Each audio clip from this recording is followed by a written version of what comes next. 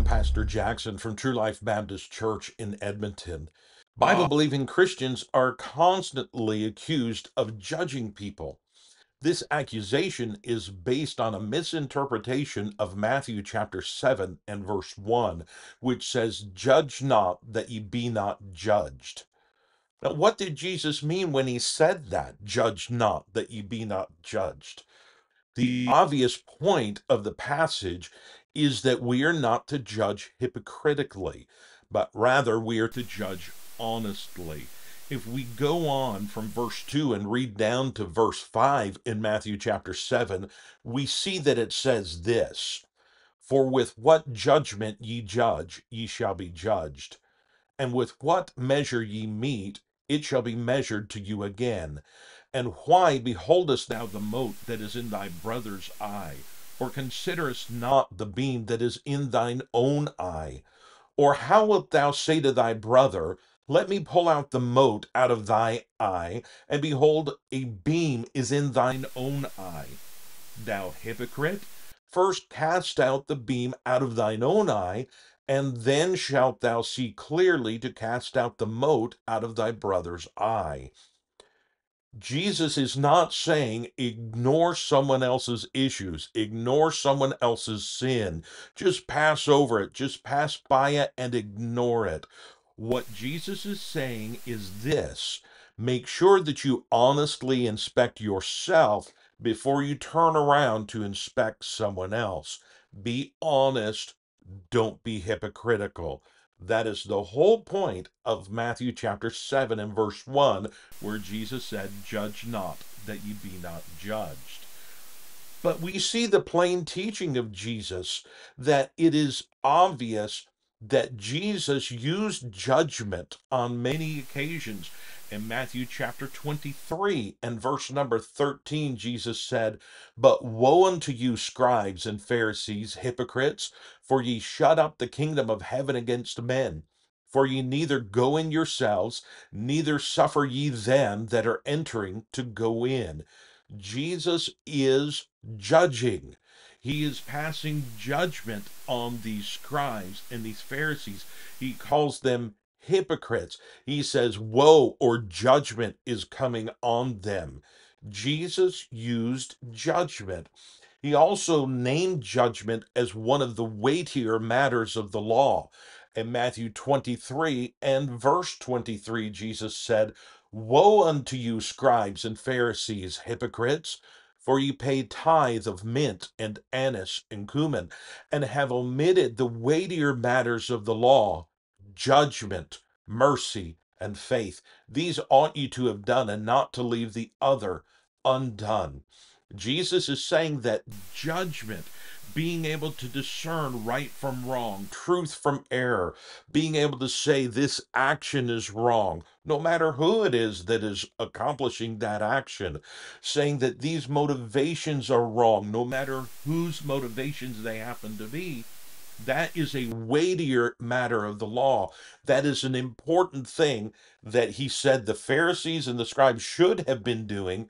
And certainly it's something that a New Testament Christian ought to be indulging in. In fact, Jesus commanded his disciples to exercise judgment. In John 7:24, we read this: "Judge not according to the appearance, but judge righteous judgment."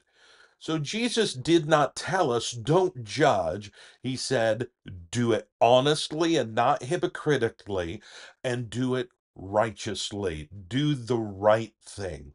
So when we see the pattern of Jesus, we find that there is judgment there.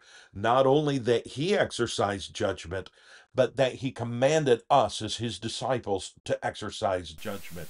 We can also look at the pattern of the New Testament writers. Here we learn that the Apostle Paul told Christians that they should judge. In 1 Corinthians chapter 2 and verse 15, he says, "But he that is spiritual judgeth all things, yet he himself is judged of no man." Paul says the Christian judges all things. He's supposed to do that. He also provided his own judgment on certain matters on more than one occasion. For example, in 1 Corinthians chapter 5 and verse 3, Paul said, "For verily, as absent in body but present in spirit, have judged already, as though I were present concerning him that hath so done this deed." He said, I've already judged. I'm not there. I'm not seeing the evidence, but I have heard enough to pass judgment in this case. When you go over to 2 Timothy chapter 2 and verses 17 and 18, you find this. "And their word will eat, as doth a canker, of whom is Hymenaeus and Philetus, who concerning the truth have erred, saying that the resurrection is past already, and overthrow the faith of some." You see, Paul had passed judgment on Hymenaeus and Philetus. He said, they've erred, they have overthrown the faith of some. He had already passed judgment. Was the Apostle Paul wrong in doing that? No, he was not. He was following the pattern of the Lord Jesus Christ, and he was following the direction of the Lord Jesus Christ. When we go over to the book of Jude, we find that Jude also passed judgment on others.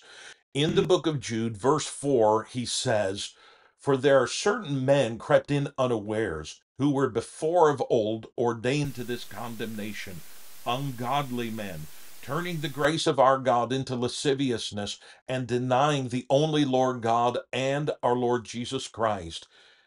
As we study the context of the book of Jude, we find that he is talking about people who were involved in New Testament churches. They were members of these churches. They were participating in the Lord's Supper with the other members. They were claiming to be born again Christians. Jude is quite harsh in what he says about these men. Was Jude wrong in passing judgment on these men? Absolutely not. He was following the pattern of Jesus, and he was following the direction of Jesus in passing judgment in that instance. So, yes, Christians are supposed to judge between right and wrong, between truth and error. If we follow the example and the commandment of Jesus, we have no alternative but to judge all things.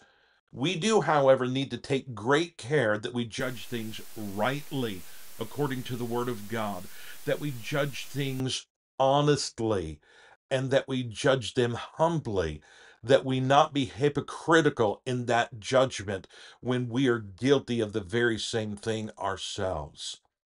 I hope that this truth is a help to you. If it is, please hit the like button, please subscribe to our channel, and hit the bell button so that you can know about future videos. Also, if this video has been a help to you, please consider sharing it with your friends that they too can find help from these videos. Thank you so much for listening. Have a great day.